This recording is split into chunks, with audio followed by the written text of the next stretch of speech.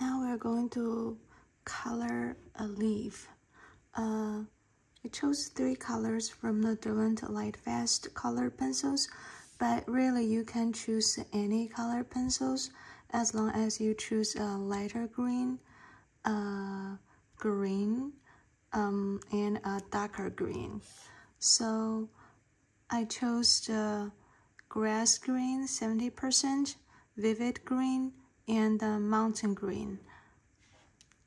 And I'll use the grass green 70% as a light green color to start with.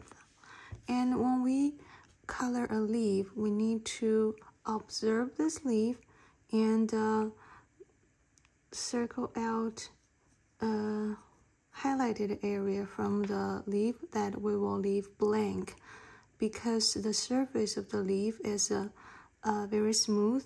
Most of the leaves have a glossy feel to it, so when it reflects the light, it looks white. That's why we leave it blank. And then this leaf moves like this. When you watch the movement for the leaf, you follow mainly this part, this line. This line indicates how the leaf is positioned. So our highlighted area will be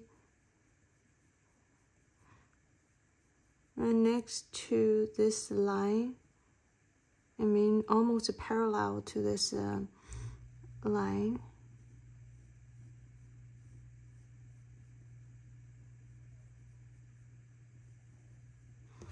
So we'll cover this leaf with this grass green 70%.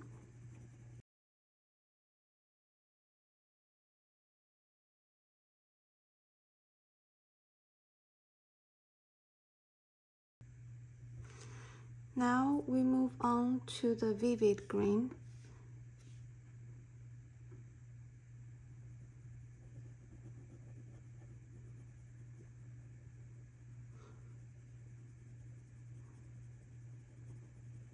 And for these lines, there is a tiny fold. So when there is a fold, that's when it creates a slight shadow. So we'll just go gently over this line.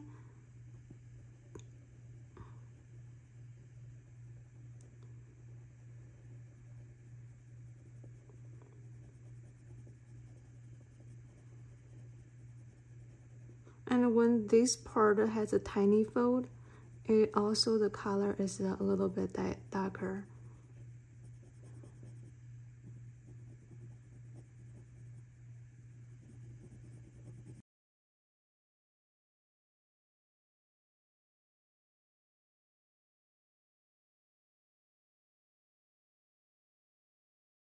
So now for this stem part, and we're gonna create a fold. So we'll cover this line first, and for this side, we will color right next to the line.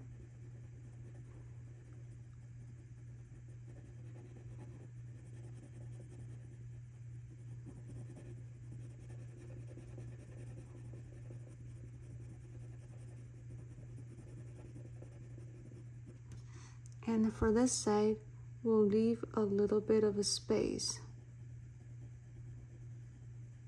This way, how we manipulate the shadow area, like here, it's there's a little fold. The highlight area is popping out a little bit, and this is go deeper. So that's how we create the fold in the middle of the leaf.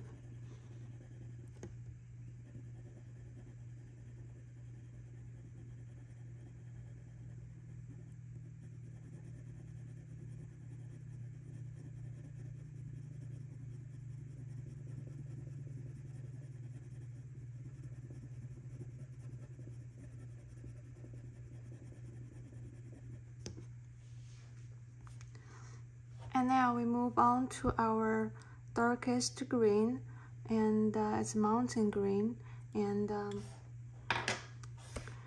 we will emphasize the shadows.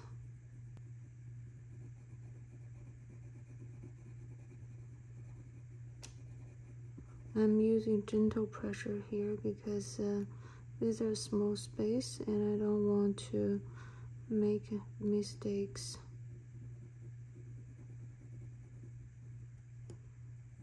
And now I'll go over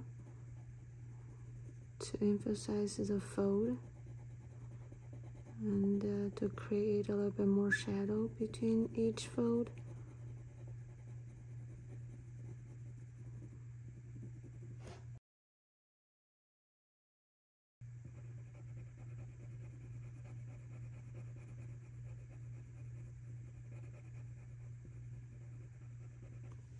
You can see this little part, right? Where this part is a little bit lighter, this part is a little bit darker. That's because this leaf is covered by it's covering the strawberry behind, and because it has a strawberry on top of the strawberry, so the shape of the strawberry is affecting how the shape of the leaf. So the fold I created here kind of echoes the shape of the strawberry behind it. And whenever there is a change of a form, there is always the change of light and shadow.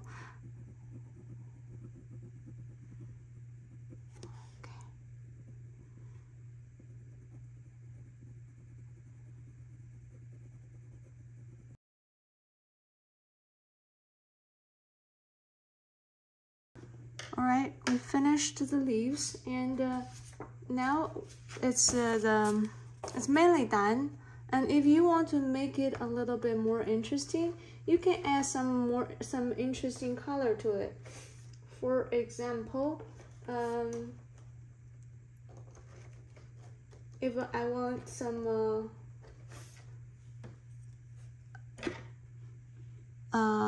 like a warm light on the leaf, like the sun shining on the leaf, I will add a little bit of a hint of a yellow on the highlighted area. I mean, yellow always remind you of something warm, bright, the light. So, and if you say, oh no, my strawberry leaf is turning brown, so that's fine. We'll add a hint of brown to the leaves. Oh, this leaf is getting old. It's withering. That's our brown strawberry leaf.